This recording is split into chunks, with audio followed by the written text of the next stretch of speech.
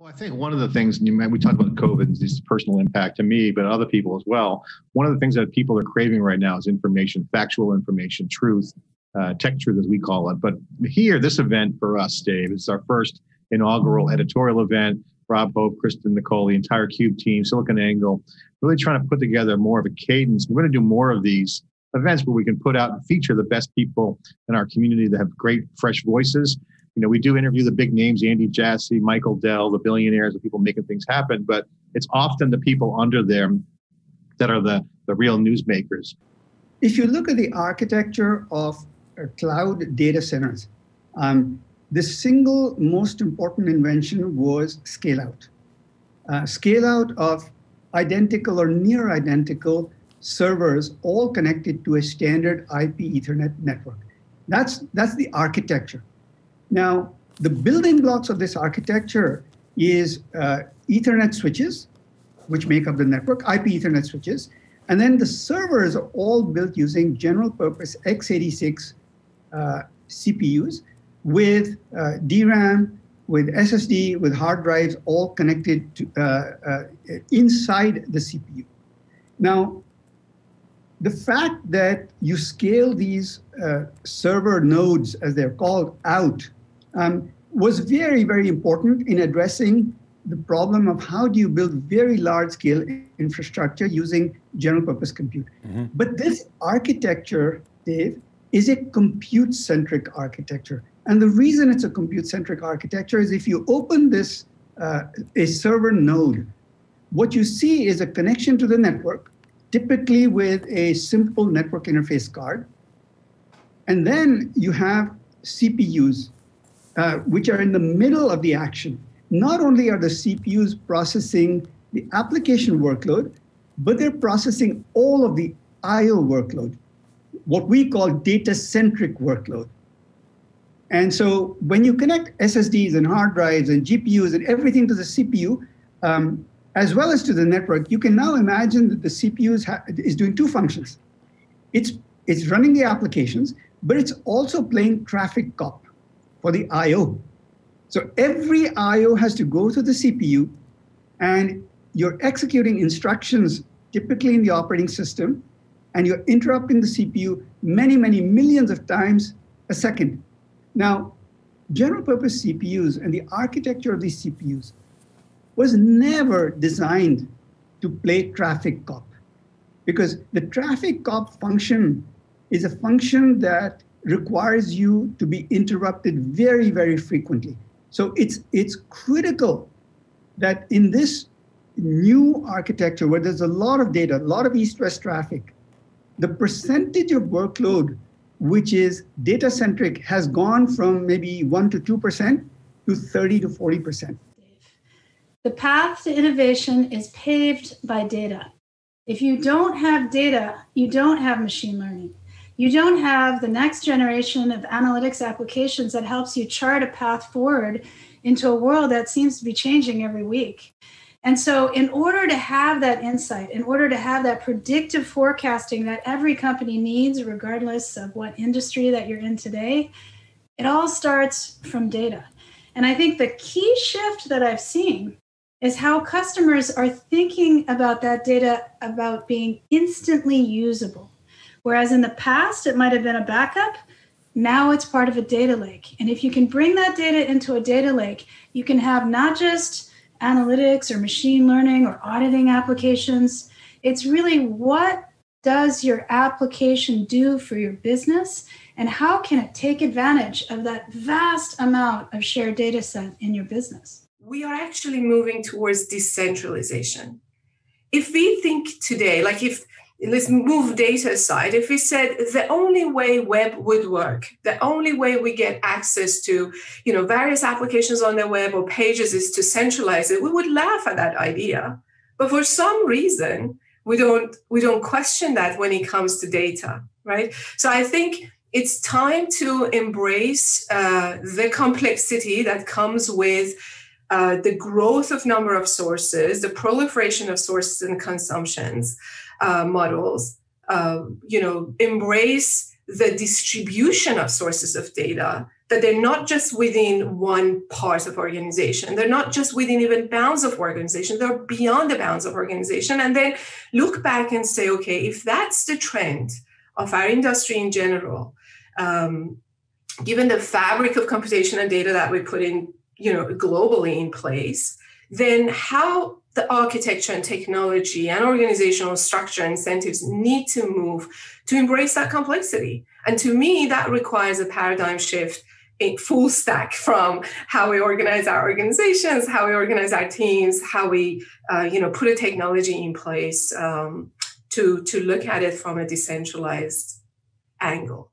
I actually think we're in the midst of the transition to what's called distributed cloud, where if you look at modernized cloud apps today, they're actually made up of services from different clouds and also distributed edge locations. And that's going to have a pretty profound impact on the way we build apps. Because we wake up every day worrying about our customer and worrying about the customer condition, and to absolutely make sure we deliver the best in the first attempt that we do. So when you take the plethora of products we've delivered in Azure, be it Azure SQL, be it Azure Cosmos DB, Synapse, Azure Databricks, which we did in partnership with Databricks, Azure Machine Learning, and recently when we sort of offered the world's first comprehensive data governance solution in Azure Purview, I would humbly submit to you that we are leading the way.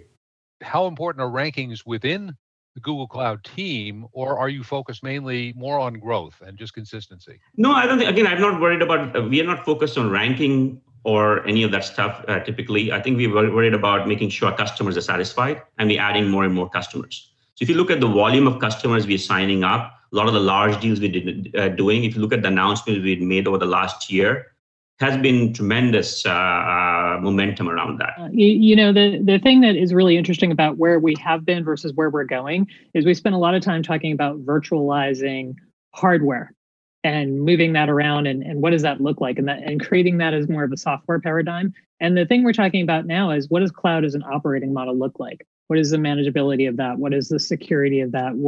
We've talked a lot about containers and moving into different, DevSecOps and all those different trends that we've been talking about. Like, now we're doing them. So we've only gotten to the first crank of that. And I think every technology vendor we talk to now has to address, how are they going to do a highly distributed management and security landscape? Like, what are they going to layer on top of that? Because it's not just about, oh, I've taken a rack of something, server, storage, compute, and virtualized it. I now have to create a new operating model around it. In a way, we're almost redoing what the OSI stack looks like and what the software and solutions are for that. And the whole idea of, we, in every recession, we make things smaller. In 91, we said we're going to go away from mainframes into Unix servers, and we made the unit of compute smaller. Then in the year 2000, when there was the next bubble burst and the recession afterwards, we moved from Unix servers to Wintel, Windows and Intel, x86, and eventually Linux as well. Again, we made things smaller, going from $1 million servers to $5,000 servers, shorter-lived servers.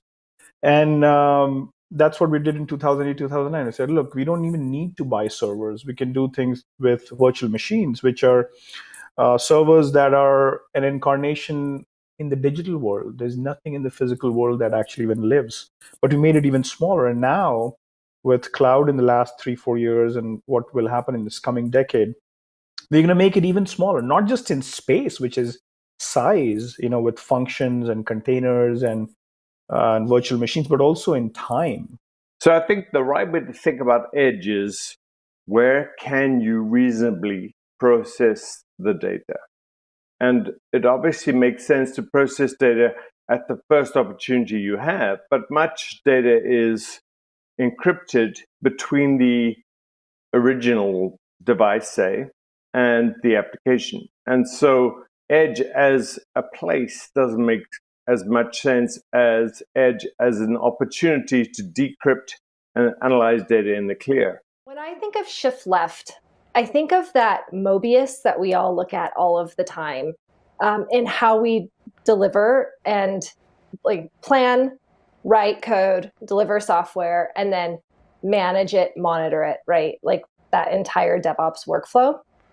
And today, when we think about where security lives, it either is a blocker to deploying production, or most commonly, it lives long after code has been deployed to production, and there's a security team constantly playing catch up, trying to ensure that the development team, whose job is to deliver value to their customers quickly, right, deploy as fast as we can, as many great customer-facing features.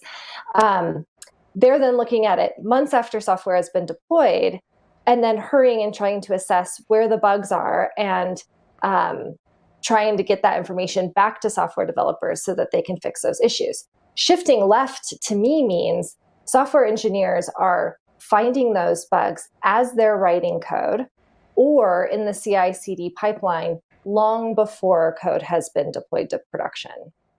Doing this for quite a while now, it still comes down to the people. I can get the technology to do what it needs to do as long as I have the right requirements. So that goes back to people. Making sure you have the partnership, that goes back to leadership and the people. And then the change management aspects. Right out of the gate, you should be worrying about how this change is going to be, how it's going to affect, and then the adoption and engagement, because adoption is critical. Because you can go create the best thing you think from a technology perspective, but if it doesn't get used correctly, it's not worth the investment. So I agree. What is it? Digital transformation or innovation? It still comes down to understanding the business model and injecting and utilizing technology to grow or reduce costs, grow the business or reduce costs.